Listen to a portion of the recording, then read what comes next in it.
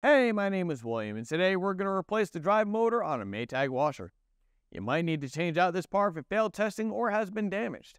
Before we get started, hit those like and subscribe buttons if you want to join our do-it-yourself repair community and get notified each time we post a new video guide.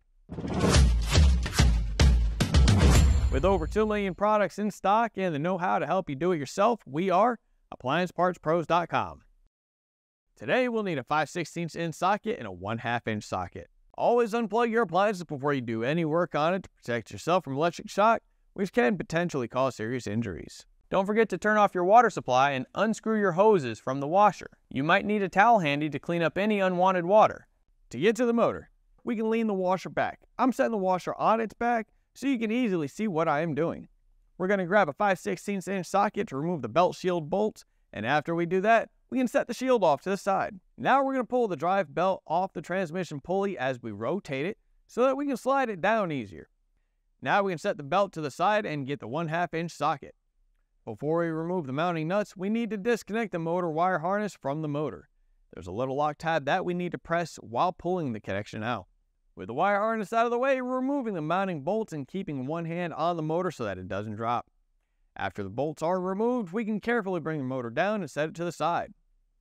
Now we need to push the new motor into place and secure it with the mounting bolts that we had just removed.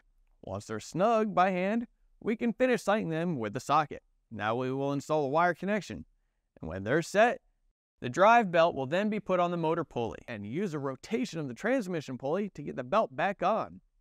We're guiding it up as we rotate the pulley, and with that done, we can reinstall the belt shield and secure it with a 5/16 inch bolts. Then lift the washer back up and put it on its base. Don't forget to plug your washer back in, connect the water hoses, and turn your water supply back on. You made it! Great job, and thanks for joining us today. Make sure to let us know how the repair went in the comments, and if you haven't gotten a replacement motor yet, grab your model number and head over to AppliancePartsPros.com to order one. Orders usually arrive in just a few days. Make sure you like this video and subscribe to our channel. We've got lots more troubleshooting and repair videos, and of course, all the parts you need to do it yourself at AppliancePartsPros.com. Thanks for your support, and we'll see you next time.